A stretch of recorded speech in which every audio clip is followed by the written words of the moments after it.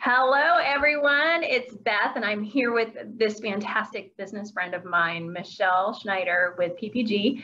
And we always love when we're showing properties to be able to see beautifully painted doors. And that's actually something that we talk to people about whenever they're considering selling their homes. Curb appeal, curb appeal, curb appeal, creating a beautiful welcome for your buyers when they come to your home, because seriously, first impression is a huge deal. So let's bring in Michelle. Michelle, thank you so much for always pouring value into what we do. I really appreciate you. Well, thank you. I appreciate the opportunity to be here to speak to everyone. So I think that this is a very valuable topic. Awesome. You want me to go ahead and pull up some photos and you can kind of give us some guidance? Yes, and while you're doing that, I'll just mention that let's not neglect that front door. I think that that's the most important aspect that a homeowner or a buyer will see when they're coming into your home. So if it needs a fresh coat of paint, it's really easy. It takes a quart. That's about it. Okay, here's your first example, Michelle. Beautiful Okay, colors. so on this example, this shows you that when you have a very basic, plain, clean line look to a home, you can add color. And so this is the perfect pairing to go with this beautiful taupey color with this traditional stone that we have that's all throughout Kansas City. So adding that pop of color to bring in, welcoming you into that dark space. So it was kind of hard to get that photo so you could see the stone as well. So that's why this photo kind of looks the way that it actually does. But it really certainly draws your eye to that front porch to welcome you into the home. Wonderful. Okay. The colors are beautiful. Beautiful. Okay. And then on this one, you can actually pull in one of the colors from a color line. So let's say that you're working within the entire color strip. You're able to pull in that same color going lighter or darker. There's no right or wrong on that. And look at how beautiful this simplicity of this color is. And this is in our line of 1033 for PPG, just working in the entire color palette within that color card. That's beautiful. And the siding is a beautiful color of gray. It's beautiful. Yeah. Great. All right, this is an example of what not to do. Okay. So if you're wanting to sell your home, pink is one of those colors that, oh my goodness, it'll either work or it won't work. And in particular in Kansas City, this may not work in our area. Certainly for the area of South Carolina, it would work beautifully, but you're trying to bring in and entice a buyer. I personally have this on my own home, but I wouldn't suggest it for anybody that's trying to sell.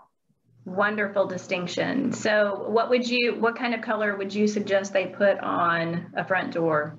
So for this, exactly for this, and we'll get into this in another slide that I have here, but I certainly wouldn't go with anything that's got a red tone to it because of this brick, but you can apply any color to white. Everything works beautiful with white. Okay. So you could go to your blues, you could go to even your yellows, being very careful with your yellow. For example, something like this. I don't know if can you see this on the screen? Yes. Something like this would be okay with that brick, but being careful with the brick pulling in any mustard because you don't want to translate anything going towards something that's going to contrast and not work well with that brick. Okay. Okay, great. So here's our charcoal doors. Very, very powerful and impactful in our environments here in Kansas City. It works so beautifully with this trim color and also with this beautiful taupe that goes so well with the color palette. So don't be afraid to go with your charcoals. Charcoals make a beautiful entrance. Wonderful. Okay, that's beautiful. So here's another one that, okay, we have our beautiful stone and then we have our deep, dark charcoal blue here. Well, there's not a lot of area to really we want to kind of make that emphasis and on the trim color, so we added it into the door. Also, this is an area where if you get a lot of sunlight, you don't want to burn your hands. Go with something that's white, just like this, and that draws and makes everything very relevant to the space. Beautiful. Beautiful. Okay.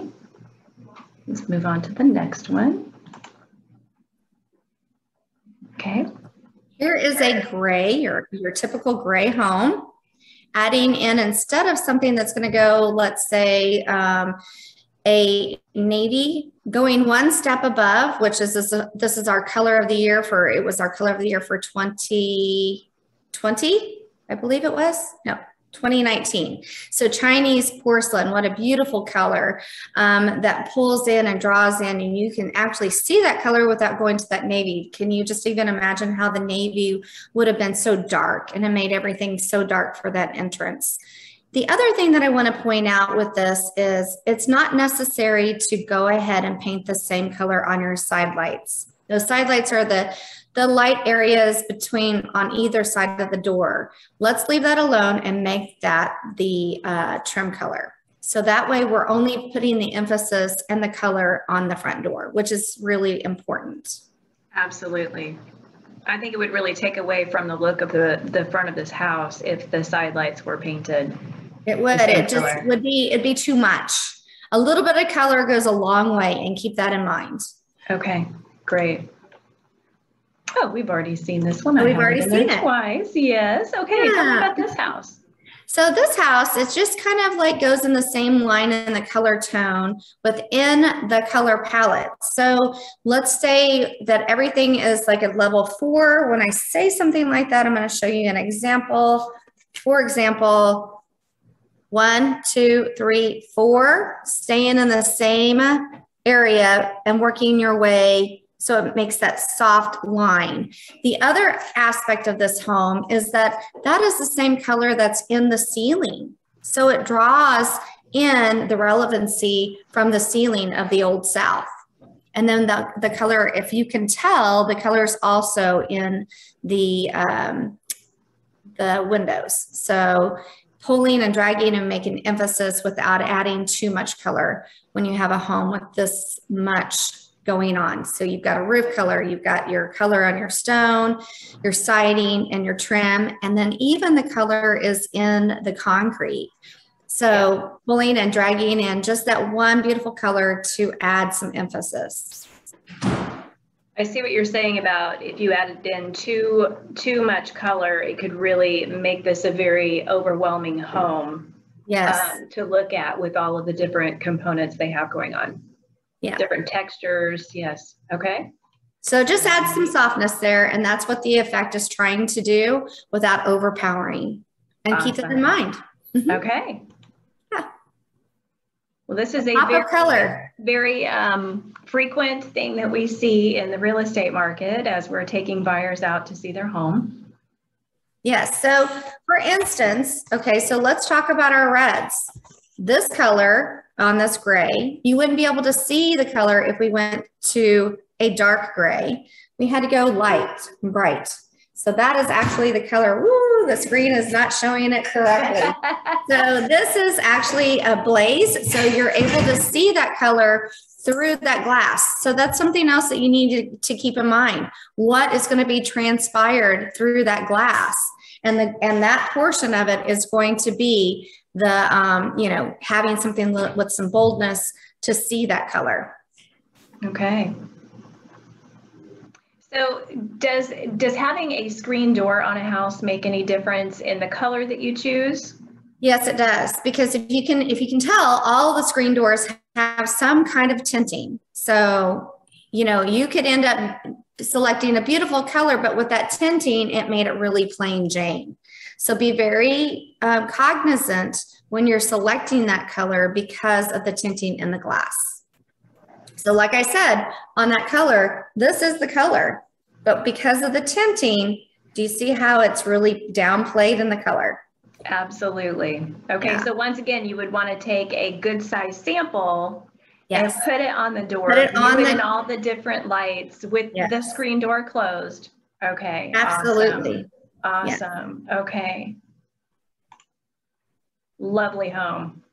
So for something like this with our greens are such a passionate color right now, and a lot of things are going with that. So if you can see that the trims and everything went to this beautiful red, you can pull that red into that door that's in, actually, I think that's the color that we selected. But you could also, let's just imagine that we don't even have that red trim and the red corbels on this home. Thinking about what really transpires and looks really good with greens, we could go to a beautiful color that is got some rust to it, and it looks so dynamic. So if you can imagine our rust and how beautiful that can look with the green. So let your imagination play out and work what works well with your exterior, so that way you have something that's really drawing your eye in, but with that bold and intense color. Awesome. Awesome. Okay. Just a couple left. Okay, so this is a fun house. There's a lot of color here. Mm-hmm. This is a house that I probably would not add, and we did not add a lot of color to, because the house already has a lot of color. So what we did was, if you can notice the columns, we added that charcoal color into the door entranceway. The reason behind it is the house already has so much saturation and so much color. It's going to look like the fun house. If I added anything like this to it, it's going to look a little obvious that it doesn't belong. Can you show us that color again? Yes. So we would want to go here, definitely not. You would want to go towards something with that charcoal in it. And the reason behind it is because you're drawing and pulling in something that's got a lot of that color. Let me pull this up. So the charcoal. Beautiful. Yep. Okay. Yeah, this is a very unique home, and this is where I would definitely want to guide people to get help with selecting these colors. This is a gorgeous home that could go wrong very easily. Very easily. Very easily if the wrong colors were selected. If you notice too, you've got a lot of your landscaping going on. So that's the beauty of the home. You don't want to distract and pull away. That's the other reason why I pulled up the slide, because without that landscaping, can you imagine what you could do to that home? But the landscaping is what makes it.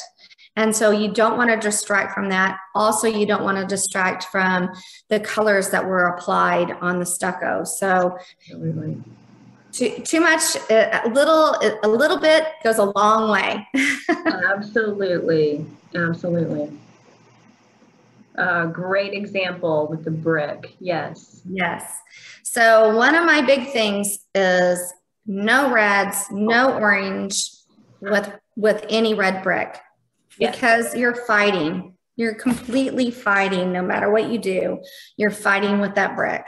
And you want to be able to show and demonstrate a beautiful color that goes well with your brick. So we'll get into that in another segment, but for now, not selecting reds to go with brick. Okay. Okay. And I noticed that's also the same color that you recommended for the shutters as well, and for the side windows. Yes. Now this one, it could apply for the side windows, but do you see that the space between the door and the side lights, they were also painted to make that elongated. So that's how that applied and looked beautiful. And it pulls and drags out the entire color segment. Wonderful. Wonderful. Okay. Yeah, that's an interesting point. I wouldn't have noticed that had you not have said it. Yes. And it does elongate. Yeah. Wonderful. Okay. See if we have any more. No, that's me and my husband. Oh, yeah, he's all right. He's pretty special. He's a good guy. What can we say? Well, gosh, this has just been so amazingly helpful. Okay, so we're in the middle of summertime here. So can you go back over selecting colors based on the heat? Because once again, out showing homes, there are some doors, we open the screen door and man, it will burn your hand. So what you'll want to do is you'll want to go, if you don't have a lot of white or you don't have, I would probably pull in my trim color, but if you're having a hesitancy to figure out what that trim color is, that's going to be even harder for you. So what I would do is guess what my house color is, and possibly, let's just say that my house color is down here. I would work in something in this range so that it reduces the heat, because you don't want to add another white to the trim because that's going to look off-putting. So you'll want to go up the strip from whatever you think that your house color is, because the worst thing that can happen is somebody burning their hand and bringing the very obvious out, which is, wow, this heats up really quick. What am I going to do with this? I have small children. You know, you don't want to put anything out there that's going to make somebody second guess purchasing a home. So definitely going light is what I would do. Okay. Yeah. So go, you know, you can go to the light blues, you can go to some of the yellows, but the yellows have a tendency to fade really, really quickly. But staying in the same strip and going all the way up that strip as long as you're below that one level. So go to that 2, like I was talking about. So go down to your 2. Okay. Wonderful. Michelle, thank you so, so much. I just really appreciate all the value that you bring to our clients and our friends, and we appreciate you. Oh, I appreciate being here. Thank you so much. You bet. And I think that you have a teaser for our next, before we do let everybody go. I do. Yeah. One of our challenges that we have so much here in the Midwest is the facades of homes all have, frequently have stone, different types of stone, brick. You called it Missouri stone one time when we were speaking about it, Michelle. Yes. And those can be a little cumbersome, and it really is a factor about your particular home that you have to consider when you're picking a color to paint the outside. So we will definitely do another video on site and see how these colors can either coordinate, or in the worst case scenario, not coordinate if you don't have help from someone like Michelle. So awesome. That's what's coming up next. All right, we're ready. Right. Bye, everyone. Bye. Bye.